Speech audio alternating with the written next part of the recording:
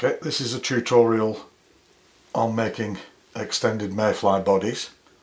Very realistic, they look great, they float extremely well, and they're very easy to make. If you have a true rotary vise, it helps immensely with this pattern. This is the reverse side, the tube fly side of the Petit Jean Master Vise. But if you don't have a tube fly tool, you can use a regular sewing needle. So what we want is this open cell foam, and all we do here is we cut at an angle a little piece so it tapers at one side and is thicker at the other, and then you cut it to length and carefully inchworm it onto the tube with the needle going central. And you want just a wee bit of the needle sticking out at the end. Dyneema or GSP thread. Now you don't want to wrap this tightly, otherwise it'll make it difficult to remove the body from the needle once you're done. So all we want to do here, just go down and we go back up. Remember to spin your thread anti-clockwise to make it flat. That helps as well. So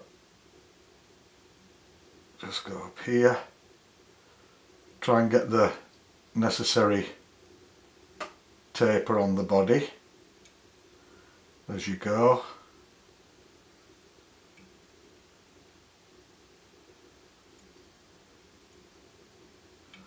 That'll do us. So now we go back down here.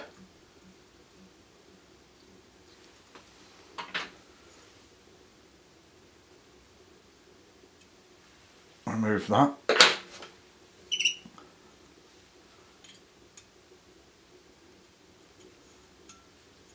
Couple of whip finishes.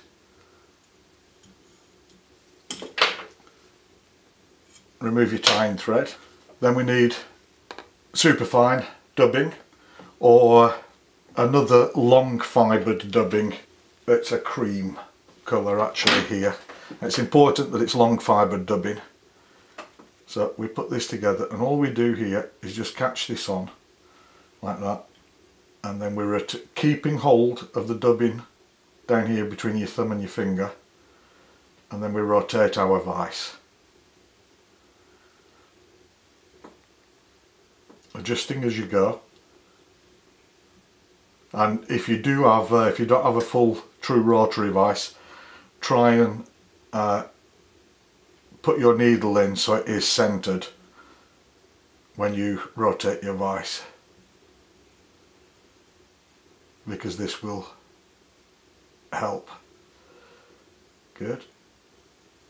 And we just carry on, keeping tension on the dubbing all the time. Tighten up a bit now just to get the finished shape.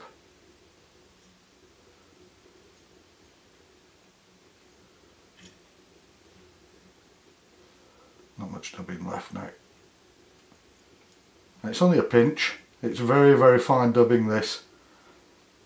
And then holding loosely around the body, just rotate to get the dubbing in place. And just go over it with a little bit of wax, but it's not necessary. We need now is our tying thread again. Just attach this at the rear of the body and just lock that off like that. Then a little bunch of elk rump, a broken tip there, I don't want that. So we measure, I'll just spin that around, measure the length of the tail, about there,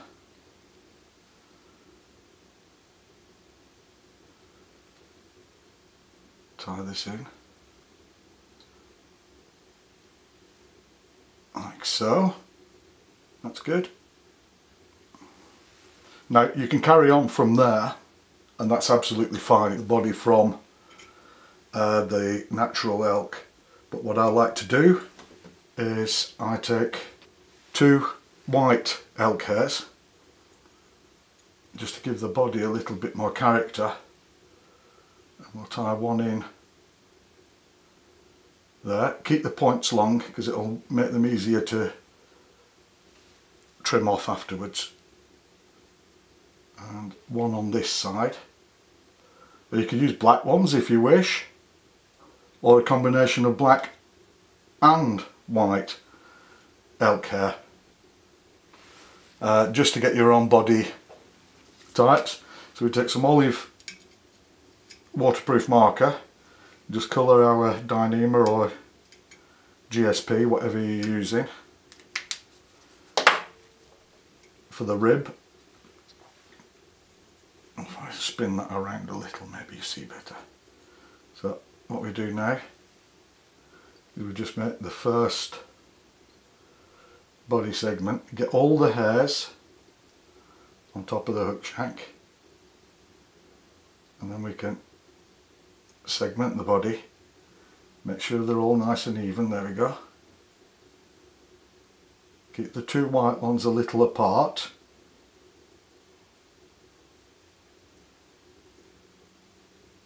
And then we can go up and up like so.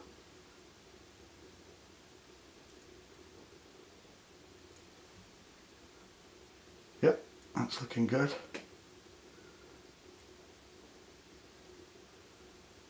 I'll stop there. There we are. And what we'll do is we'll trim off these once we've done the last segment. Take our whip finisher,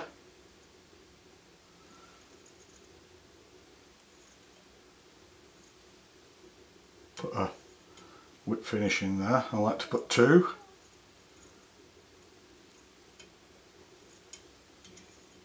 Like so. Remove that. Then we can take hold easily of these 2 long white ones, trim them off nice and close, and then what we want is the 2 outside ones on the left and the right. Just fold these back like this, and the centre one.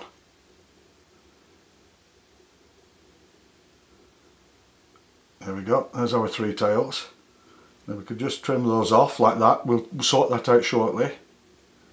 There you go. And then we take hold of this and we twist our vise and just slide it off. So what we can do now is just trim off, you can see that there, the rest of those deer hair there, stubs.